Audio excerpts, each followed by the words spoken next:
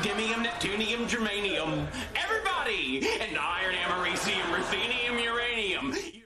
That is Sheldon Cooper there from The Big Bang Theory, going through the periodic table of elements. Joining us to go through chemistry is Enda Dowd, teacher with the Institute of Education.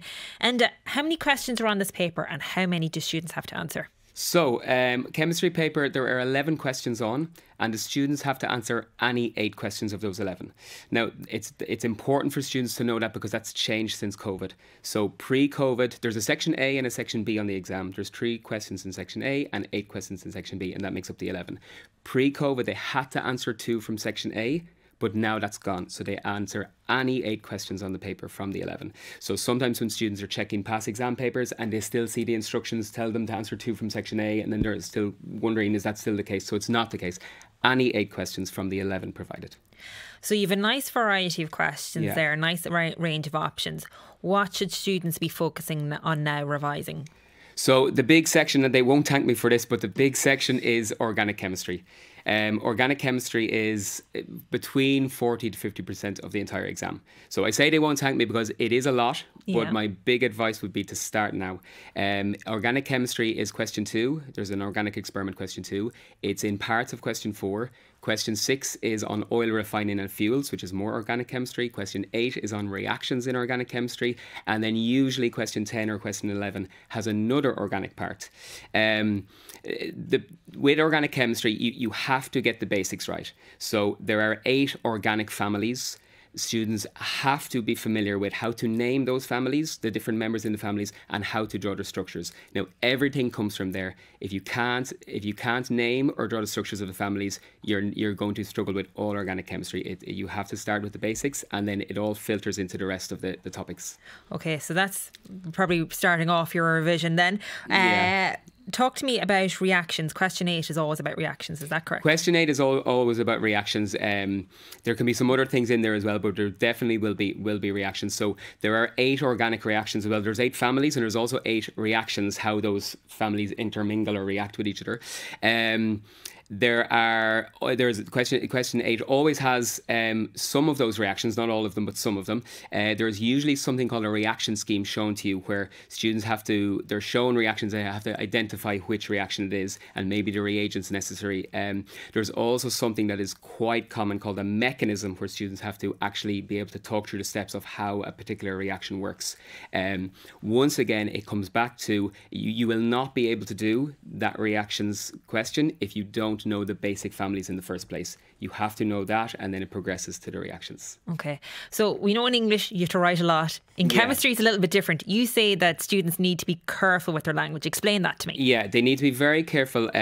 You don't necessarily have to write too much, but words matter in chemistry. Words really, really matter. So a common place students would lose marks is they would kind of answer definitions and answer questions in their own words, and what they write is not necessarily wrong, and they would think they've answered it correctly.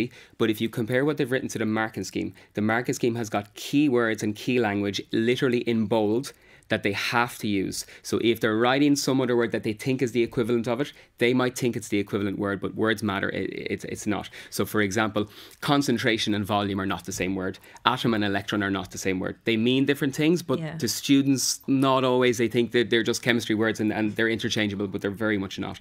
So language really matters. So just like you have to learn quotes in English off by heart, you have to learn definitions in chemistry off by heart. Exactly, and they'll have their book or their notes to study, but what's also essential to study is the marking schemes from previous years, because they need to use that same language for their marks.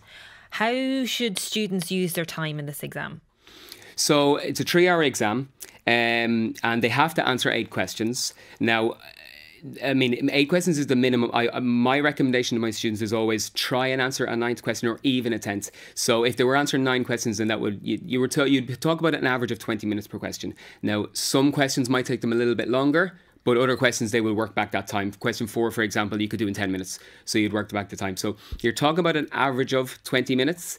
I would also advise against trying to answer all 11 questions on the paper. Sometimes I get when I hear students coming out of an exam and they're delighted that, I answered all 11 questions, and I kind of go, maybe I'm afraid you didn't put enough detail into what you're answering. So I would say 8 is the minimum, 9 is good, and 10 is good, and that's what I would say. Are there any bankers or any predictions that you have as to what's going to come up on the exam? Well, no bankers, and I would be very careful with predictions in general, because Okay. I've seen students go into exams and their whole world falling apart when whatever titration they expected to come up is not on the paper. You're so mean, but I know that you're Yeah, being but honest I here. have to be cautious because. Yeah. But now, what you can do, you can of course look at previous years, and you can look at the things that haven't come up in the most years. So, for example, in question 1, which students will be familiar with, is a titration. There's 10 titrations and one appears every year. The ones that haven't come up in the longest time is the iron tablet titration. That has not appeared since 2009. And the other one is a titration to standardized sodium thiosulfate, which hasn't been up since 2015. So every other titration has been up in the meantime, some twice. But those two are the ones in the longest time that haven't come up. So if you're going to my head, I would be telling students to really, really concentrate on those two.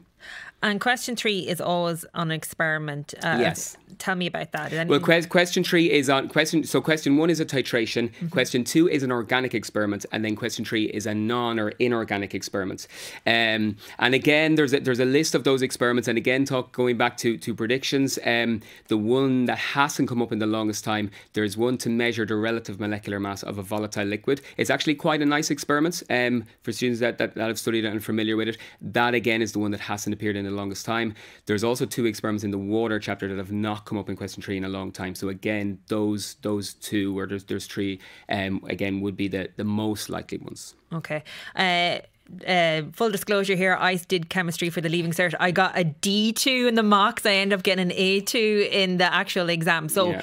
if students did badly in the exam like I did, like you do say this is an exam where students can make progress between now and June. For sure, students make amazing progress between the mocks and the real exam, and the difference really boils down to pre-mocks, before the mocks. There's not that much exam paper practice, and it's a big difference. So once the mocks are done and you get your result, at least it gives you a baseline of where you're at, and then past paper practice is absolutely essential, especially the last number of years. So the last 5-6 years, they've started to. I mean, this chemistry course has been going on a long time, since 2002. So they've kind of exhausted the material, and they're trying to find different ways of asking the same material.